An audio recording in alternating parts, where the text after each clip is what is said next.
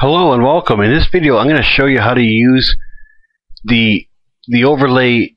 Obviously it's not protected because we can also load a YouTube video, or we can load a Camtasia video, whichever you prefer. It can be anywhere on the web.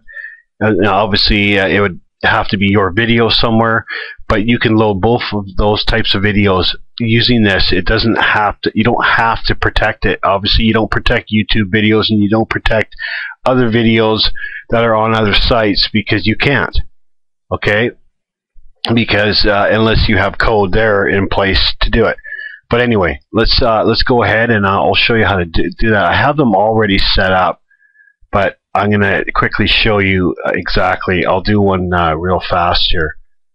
I'll just do, okay, let's go ahead and reset the form to add a new one. And basically you just click on the button here. It doesn't have to be YouTube, like I said. It could be a Camtasia. So I'm going to go ahead and it tells you what fields are necessary, but you'll see that in this tutorial. I'm going to go, I'll do YouTube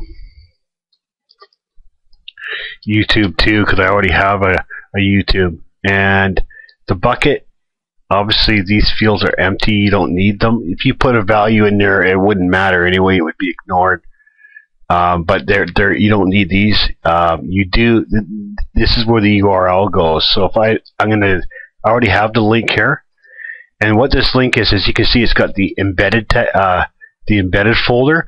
When you go to YouTube and you go to a video that can be shared, you click the share link, and then there's embed, and you click the embed tab, and it gives you iframe code. Well, this is the URL of that iframe that you put in here. Okay, it's really easy to do.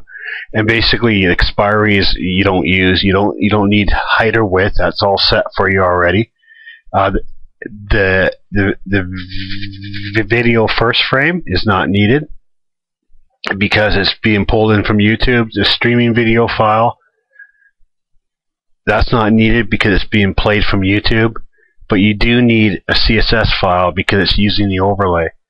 I'll go with red this time, and the skin would not be used because it's again coming from YouTube. The index text, you can use text or an image. I'll just choose one here. Let's go with that button. Okay, and then you get your shortcode, and it's basically the same thing. I already have one set up here, so I won't bother showing you this one because I already have this exact same one set up here. And if I go back to my posts, and I'll go all posts, these look funny here because of the size of the window, but let me scroll down here, and that's the one so I click on that, and there's my YouTube, and I'll just do a preview, and I mean, this is the one I saved. It's using text instead of an image. Okay, so I go ahead and click on that, and there's the YouTube video. Okay, there's the background I used. There's my blog in the background there, and this is right up on YouTube. There you go. You're all set. There's your YouTube video embedded, and a real nice display. This looks really nice on your site. Okay, now that I've shown you how to embed a YouTube video, I'm going to show you a Camtasia setting.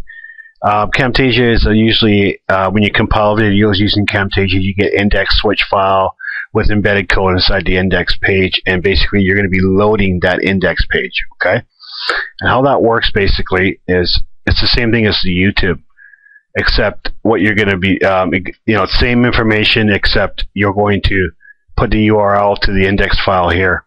Okay, now the video size here is not it's not needed because it's being pulled into an iframe, which is about 80%, and we set it to that because depending on your video, if it's Camtasia, you may have a table of contents with your video, which then increases that video window.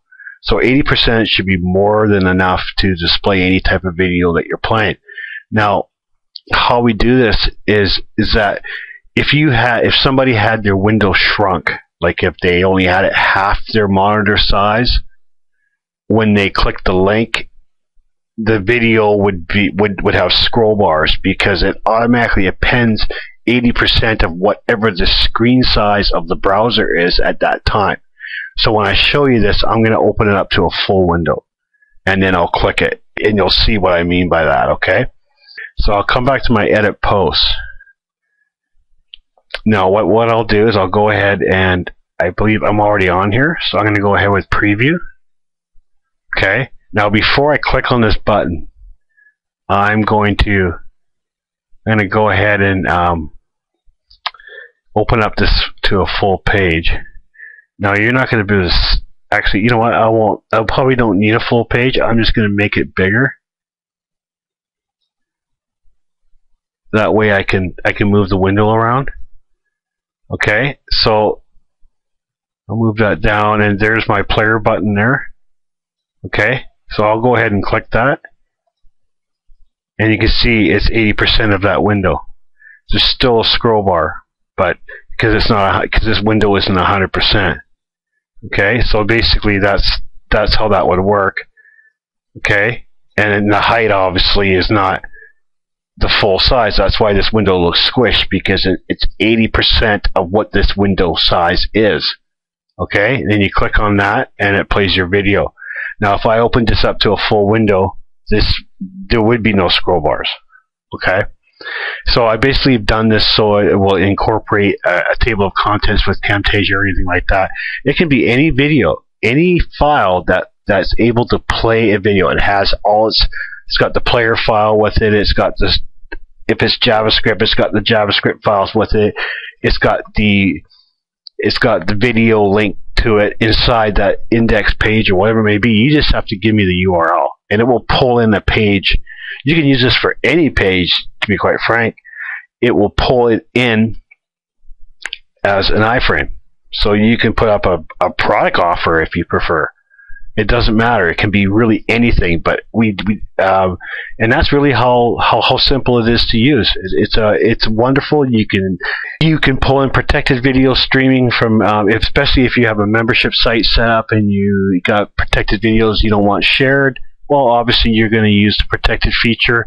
If you're just streaming YouTube videos, it can be used. If you're streaming anything at all, if you just want to pull up an offer, you can do that in this window. Okay, it's that simple. It's really, really powerful. It's got everything you need, and it's got flexibility for colors and stuff like that to change the look and feel. So put it to good use and enjoy, and I'll see you on the inside. Thank you.